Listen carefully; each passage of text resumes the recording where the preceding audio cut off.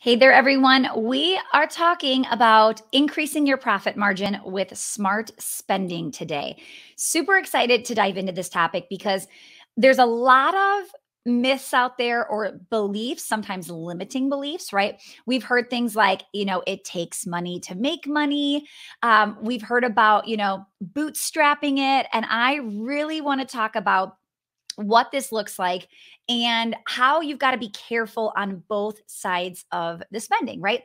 So today I just spent a lot of money. We actually just closed on our vacation home. So our second home that we will now have in Florida. And it was so funny because I actually heard, when was this? I would say about 9 years ago, 8 years ago, maybe, we actually were building the home that we're in right now. And I remember when we were near building, you basically like put it together and then the builder gives you the quote. And I remember when we got the quote back, we were like, whoa, okay, no, like we're not spending this much money on a house. And I had this mindset, I had this limiting belief at the time that like I didn't identify with this type of home. Like this home is nicer than the home that I grew up in. And there was this just like crazy limiting belief around like, I don't think we should do this. And it was my parents that actually said, if you can afford it, like build it, like why not? And what's crazy is the house that we bought today was the exact number that the builder originally started the conversation with. So if you could go back and tell like the old Stacy from however long ago that was, like 7, 8 years ago, like in 7 years, you're going to actually be spending this again on a second home. I think my mind would have been just completely blown. And here's the deal. We start to have these, I think Tony Robbins like explains it like a thermostat, right? Like when the temperature hits a certain degree in the house, your thermostat kicks in, right? And it will pull you back to where you maybe belong. And we have to get good at, yeah. So I'm just gonna repeat that in case it's something that didn't click for somebody. So let's say you have your thermostat set at 71 and it starts to be 72 in here. Your AC will kick on to bring you back to 71. And as we're talking about spending today, as we bring this up, right, there's going to be some thermostats that are going to be very like, I don't know if I can do this. I don't know if I should spend this. I mean, when you hear certain numbers on spending on Facebook ads or investing in a coaching program or hiring somebody and like a full-time salary would be, you may start to have those freak out moments. Okay.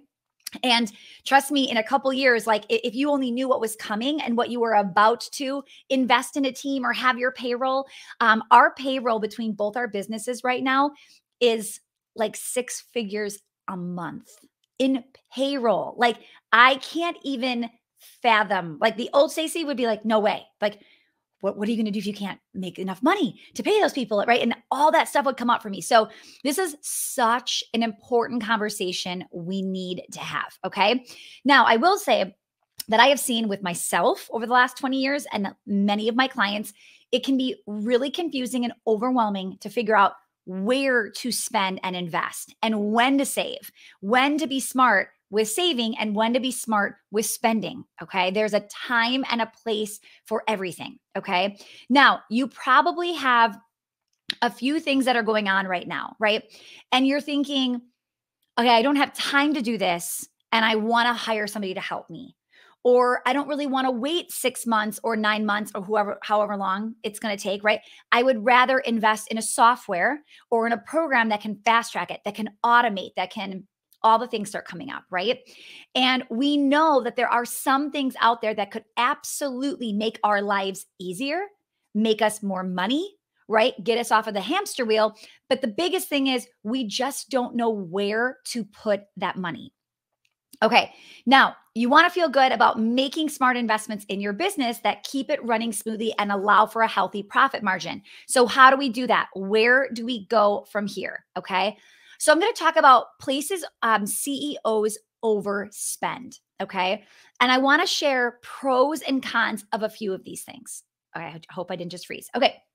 So, the first thing that I want to bring up is done for you agencies. This is a big one. Every time I meet somebody and they know what I do, they're like, great, can you just hire me, that person? I'm like, no, but I can teach you how to hire that person. No, I just want you to do it for me. Like, can you just do it for me? I'm like, that is such a quick fix, right? Like that is such, like if you were a parent and your child asked you to do something, you're like, no, you have to learn how to do that. Like this is a must. Like I can't ride the bike for you. You have to get on and start trying until you figure it out, right? So with done for you agencies, I think there is a time and a place, okay? So first, I want you to realize that a lot of times you will overspend for somebody else just to quick do it for you, okay? Now you might think, but that's worth the money to me. It's worth the investment just to get it off my plate. But what I have found is a lot of times done for you agencies, not all, but a lot of times done for you agencies, they're just overcharging you and you become this like checklist, right, of another person they have to just get done for today. Like just get her a social media post because we need one a day. That's what we promised. And they're just whipping them up and they're not necessarily thinking, how am I going to get her leads? How am I going to get her fill in the blank, right? So we want to make sure that as we are hiring certain agencies, we are at least holding them accountable for what they promised. Because when you jump on a sales call and they're like, oh, we're going to blow up your Instagram, we're going to do this and we're going to do that. And all the things they promised, you better be writing down. And then you better be tracking them and you better make sure that you are holding them accountable. I think I explained that I had hired a done for you agency for Facebook ads with my studio recently. Ever since the iOS update changed, we cannot figure it out locally. Like we're doing it, but just not as well. And online is very different than local. So I have somebody else that does it for online than I do that somebody has it for local. And I thought, okay, let's do it. And I told the guy, he was like, you're going to have a 12-month contract with us. And I was like, listen, this is another tip for overspending. I was like, listen, I know you should be able to show me results faster than 12 months. And I am not staying if I'm not getting results. So I'm willing to do 6 months. And honestly, I probably could have said 90 days because you should see something in 90 days, but definitely 6 months. So 6 months came and went. And I said, we're not going to continue. And he's like, what? Like, look at what's happening on Google AdWords. And we increased 33% here and we did blah, blah, blah here. And I'm like, but I haven't made my money back. And that's what I need to see. Like, that's great that you got 33% higher on Google something, right? But I didn't see it in my pocket 6 months later. And I need to know. And what's crazy is I did my due diligence. I have a lot of friends that are using them. I called up my friends. I said, listen, what are they doing for you? How are they doing it? All the things. And I had friends be like, no, they're doing great work. They're doing this. And I'm questioning if my friends are tracking the work. I'm questioning if they're tracking the income. To me, it wasn't a smart move. So now, after spending that, I have now gone to a coaching program to learn it internally. Because I know that if I can just put somebody in there and learn it, they're going to come out way stronger and way smarter because they know I'm not going to keep doing it unless we're getting results. Okay. So I think, I use done for you agencies, but I track and I do not stay unless it's working. How many of you in the chat have used or are using a done for you agency? I'd love to see that. Okay. I will say that there are some amazing ones out there. They're just a little bit harder to find. And as they scale, sometimes they lose what they were so amazing at because now they're just hiring, getting people in, and their KPIs, their key performance indicators are just like, just go get me, one social media post a day, right? So just be careful. I'm warning you here, okay? All right, number 2, being cheap. All right. So places CEOs overspend, and you're thinking, wait, I don't get this. Like, why is being cheap in the overspending? And this is why, because if you're cheap and you go the cheap route, sometimes you have to pay the cheap person, and then you've got to pay the person you should have paid in the beginning to do it the way you actually wanted it. And now that price point, you said, no way am I spending that. You just spent that on top of the cheap person and you're overspending. Now, this happens in so many, this could be in the done for you agency. This could be when you were hiring like the cheap front desk person that came in and only asked for 12, even though everybody else is demanding 15. And you thought, perfect, let's hire her. She's here for 90 days. It doesn't work out, or you keep her for a year and then you finally fire her. And then you've got to go and hire the person you maybe should have hired, right, in the first place. So being cheap, sometimes it's a great deal and it's a great value and you hit the jackpot. Sometimes it's you get what you pay for. It's a little too cheap than it should have been and the value wasn't there and you actually spend more than you thought you were going to. Do not be cheap. Okay. I will never forget the client that was like gonna hire me, renew actually. She was actually already in my program. She was gonna renew. And then she very bluntly told me to my face that she actually was just hiring one of my clients they know all my strategies and they were just cheaper. And I was like, interesting, especially that you just told me that to my face. Okay, interesting. However, my client had only been in business 2 years, and I'm thinking, you get what you pay for. When you ask that person something that they've never experienced, they will not know the answer, right? So just be careful by being cheap. All right. Okay. Next piece I want to share, jumping ship. Ugh, there's so many things we can talk about here. Jumping ship. So you got a plan, and then you hear another plan, right? Or you're everybody's like blowing up how amazing Pinterest is, and you're there. And then you hear about like TikTok, and you scrap the one strategy, and then you jump over here. And before you ever finish the TikTok strategy, you hear about Instagram, and then you jump over there, right? This happens all the time. One of the things I do when I'm coaching, if you're in any one of my programs, you know we have a file on you. And in that file, it says what your goals are, because we like to see how often people are jumping ship. We're like, wait, what are you doing? Because last time we talked, you were doing this. Did you do this? Well, I was going to do that, and I did start on that. But then, a couple weeks in, I was hearing somebody else talk about this. So then I thought, why am I not doing that? And we like to show people, what are you getting when you jump ship? Okay.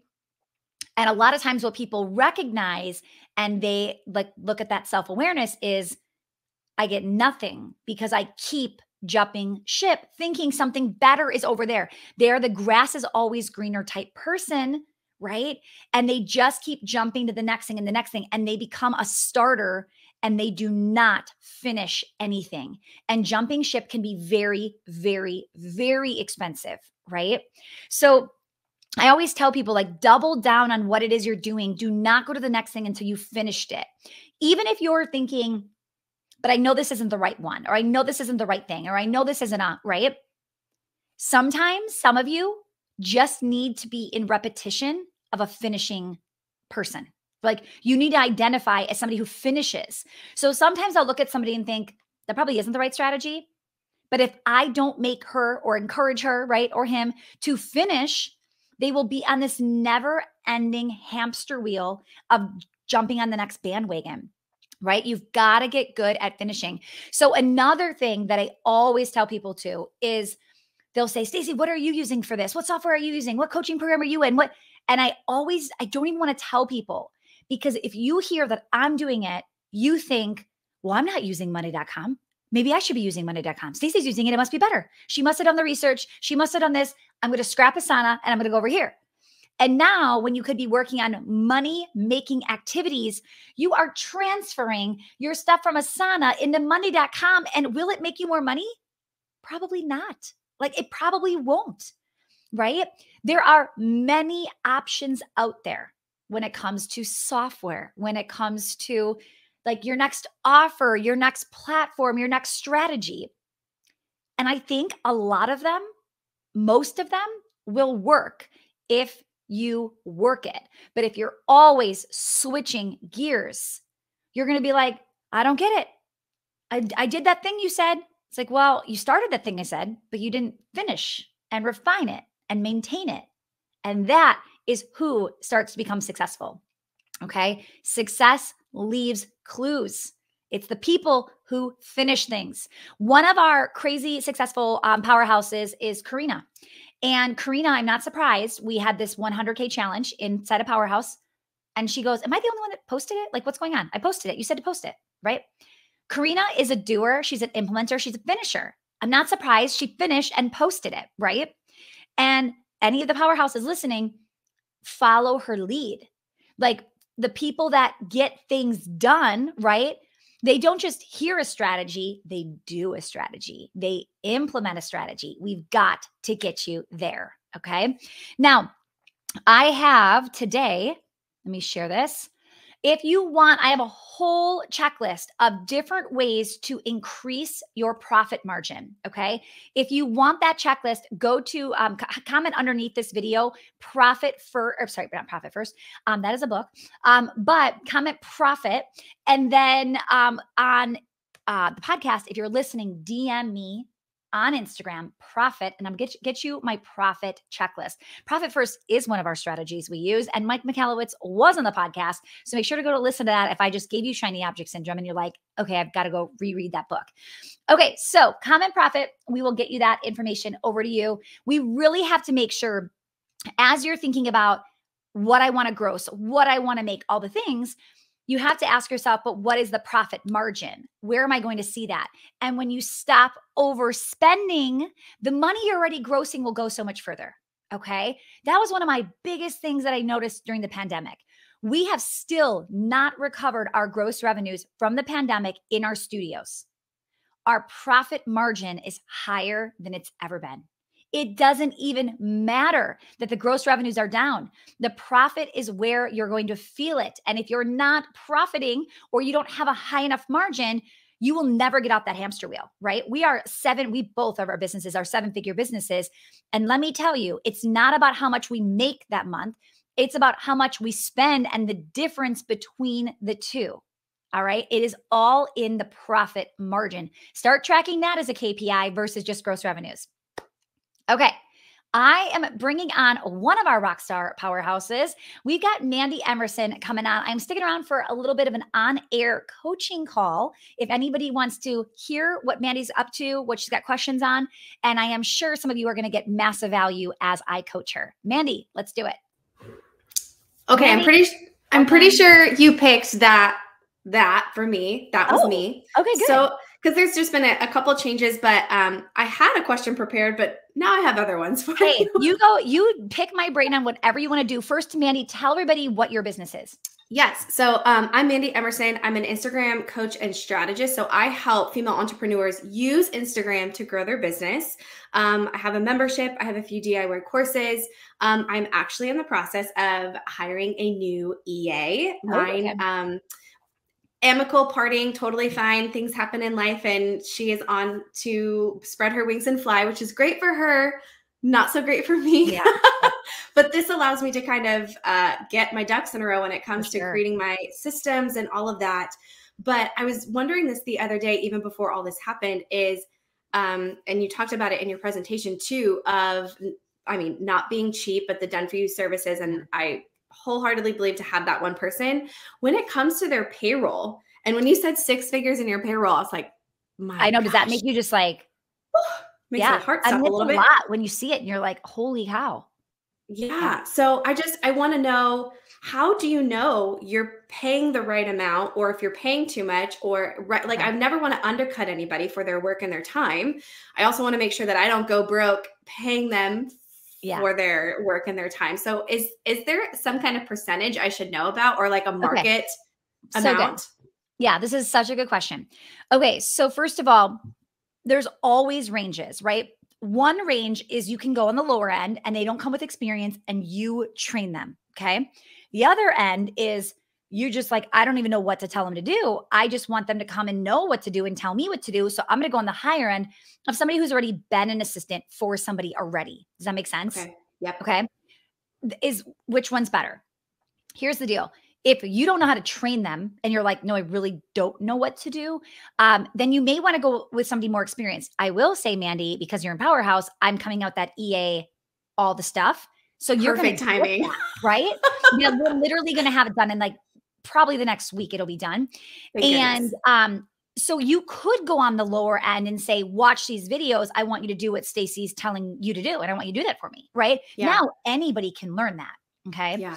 So you really have the option to do both. I would say for you, I would kind of go like in the middle, right? And as you start to interview, you're also going to see what they're expecting, what they are coming in as their like number they need. And I once heard somebody say, no, that's not how we do it. Like if we promise like the position pays 25 an hour, that's what we're paying. And I'm like, I just don't get how that's possible, because if you're thinking it's 25 an hour, but all you get are entry-level people that are requesting 15 and are excited about 15, I'm not overpaying somebody who really should be getting paid 15 just because I said 25. At the same time, if I say 25 and I get this amazing C-suite, worked at this amazing place, and I can't believe they want to work for me and they're requesting 30, I may justify that I'm going up to 30, right? And I'm not saying you give them what they ask for, but you do decide like, what's the value here? Now, I really believe with an EA, they should be filling you and when we say EA, it's executive assistant, but they should be removing things off your plate to allow you to make up their salary. Do you see what I'm saying? So the EA should never cost you money, because if they can go do that and I can go make more money, I should be able to pay way more than what their salary is. Does that make sense? Totally. Okay. 1000%. Okay. So, and you don't have to start full-time. This could be somebody, I like to say the phrase like part-time with potential for full-time in the future, right? So you could do something like that. It could be 10 hours. It could be 20. It depends. And it depends on how fast you need them. Because if you hire somebody part-time and they have another full-time job, or they're just busy and they don't want to work all day, all of a sudden, Mandy, you're like, I need you to help me with this webinar. And they're like, sorry, I just checked this from 3 hours ago. It just depends on what you want. Like, I know if I message Christina right now, she's going to be on it. Like, her notifications That's what I on. want. Yeah. And if you want that, you may want to find do full time. And with that, they don't have to just be like people always say, like, what would they do full time for me? They could do a lot of things for you. And it doesn't have to be just EA level work. They could be a client concierge inside of your membership and helping with the community management. Like, there's a lot of things they could be doing if you just don't feel you have enough time to give them. Does that make sense? Totally. 1000%. All right. Did I answer your question, or do you have a follow-up question from that specific question? No, that's good. This is, I think this is all divine timing a little bit. I know. Sad for me, but also good for her, but also good for me, because it's going to force me to get some things in work, in process, right? So it's good, but bad, but mostly good. So I'll take it. Okay. All right. What other questions do you have? Awesome. Well, so actually on your checklist of done for you services, the jumping ship. Yeah. I bet that file of yours, of me says that, because I do get shiny object syndrome because I get so excited. But how do you know? Because being in the social media industry and all the strategies, a strategy can always change because the industry changes or the platform changes. How do you know when it's time? Okay, I got Instagram. How do you know when you got Instagram? Or how do you know when you got TikTok to then go over to Pinterest or, these other platforms? Okay, I love this. So you're saying, when is it appropriate to jump ship? Yes. Okay, so the big thing is you want to master before you diversify. I believe you have definitely mastered Instagram. Like, you know what you're doing. Your organic growth is insane. Your reels are going viral. Like, you've definitely mastered it. Before I would say to go on, my question is, have you fully utilized that massive following of yours? Is there anything else you could be doing to convert higher over there? Does that make sense? Yeah. I don't know that I know. I think, I don't know if I'm missing anything. It'd be interesting to see if I was, because I'm not to say like I agree with you. I think I got Instagram, but if I've made a business off of it, then I would hope that I have it pretty far down. But it is always changing. Instagram is always evolving because of the other platforms around it. Definitely. But I feel confident enough that I can move with those changes. It's then tackling something that's similar to Instagram, like TikTok or even Pinterest, that's coming out with those video type things. That I'm just like, here, go do it yourself. Like, the fact that you don't have like a to-do list of stuff to do on Instagram right now is a good sign. Like, if somebody's saying you have mastered Instagram, but like, let's say this, like, how often should you be posting reels roughly on Instagram? Like, what are people saying? What's Mandy saying? I'm at least saying once a day. There's no reason why you shouldn't be doing once a day. Oh, wow. Okay. So my point is, if you believe once a day, or you're hearing once a day, and you've heard this from like a guru or a mentor, right? And you aren't doing once a day, then you probably haven't mastered it and you're not maximizing it. But Mandy, if you feel like from all the strategies you've tried, you've tested, you've learned about, if you're doing them and doing them well, now the question becomes, how can you put this on maintenance mode where you don't lose it? Because a lot of people will go to TikTok or someplace else, and it's like that they forgot about it. You can't just set and forget it. So if you've got maintenance going where people can be checking and KPI reporting and telling you what's going on, you can set it and let them think about it and watch those KPIs increase while you go shift and say, okay. And that could be something your EA, like, I don't know who everybody's on your team, but let's say you wanted to say to your EA, you are going to get me daily metrics on my reels, my Instagram, my whatever. I need to make sure it's going up every single day, or at least like hitting your numbers. And if it's not, you got to get back in there and figure this out. Right. Right. So you could do that while adding on another platform. I would only add on one more at this time. I'd pick the one you think is best for you.